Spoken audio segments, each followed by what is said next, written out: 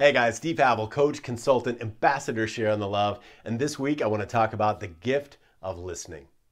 See, it's been said that the most noble gift you can give of yourself is the gift of listening, of really caring about somebody, of giving your full attention to them and just keeping this shut and basically keeping these open. My grandmother, Emily Garcia, used to say one of the coolest things that she'd ever said was, Stephen, God blessed you with 2 ears and 1 mouth to be used in that ratio. You see, so many of us, when we listen to people or we go through life at work and at home and in all the places where we engage, we have a particular pattern of listening. So many of us, especially guys, we're trying to fix it. We're busting out our toolbox. We're trying to just, get all prepared so that we can create a diagnostic and fix that thing. That is not what serves people, especially ladies. They just want to be felt and received. But that applies to all of us as human beings. We want to know that people care. We want to know that they respect and receive us for who we are and where we are in life, and that they recognize us, that they see us. Don't we? See, I believe that the way you can really honor people is by caring about them in such a way by giving them the gift of your authentic presence. Genuine interest and authentic presence are the keys to listening and making those deep, meaningful connections. It's that old saying, people don't care how much you know until they know how much you care. Show them how much you care through your authentic presence and your genuine interest. And it's just about checking yourself. Give yourself that checkup from the neck up, as my friend Ed says, about how connected are you? How engaged are you in the conversation? Right? Give yourself that diagnostic. Whenever you're in a conversation, you say, are you engaged? Are you plugged in? Or are you checked out? Are you thinking about the next day at work? Are you thinking about that message that just pinged on your phone and you keep looking down and you're distracted? You know, we've all been in that conversation with someone who's just going through the motions. They're cleaning their house, they're doing their bills, they're talking and they're, right. Yeah, I hear you. You know, weak sauce. That happens to me. Some of my favorite people pull that stuff on me.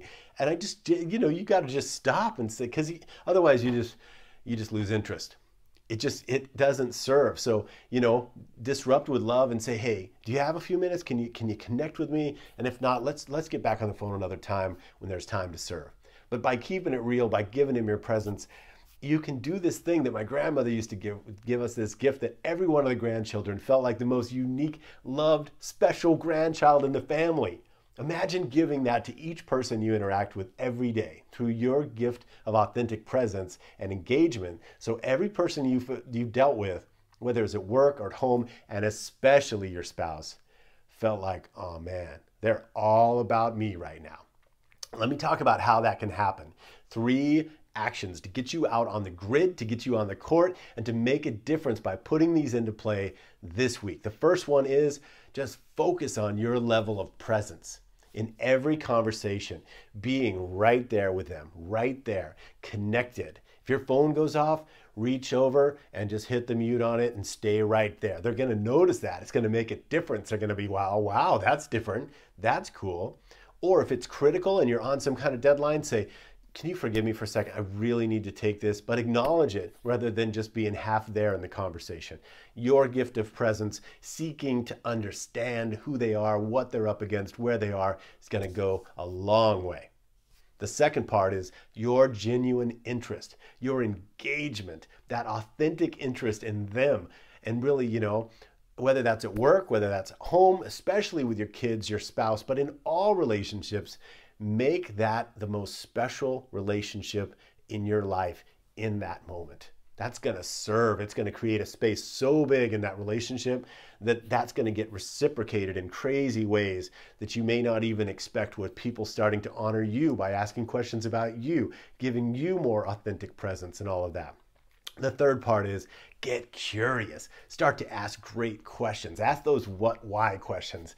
God, what happened to have that be so important? Or when did this become such a priority in your life? Man, I'd love to hear more about like how this all came about. Get curious, seek to understand, get over there in their world, get out of here, get over there, and really serve through your listening and be that impact maker that creates such an open dialogue that it's just going to make the difference at work, at play, at home, everywhere you are.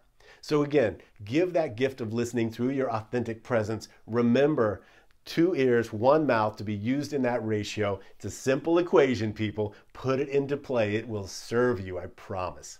I'm Steve Havill, coach, consultant. I want to remind you this week and every week to get out there, share the love, keep it real, and live your dream today.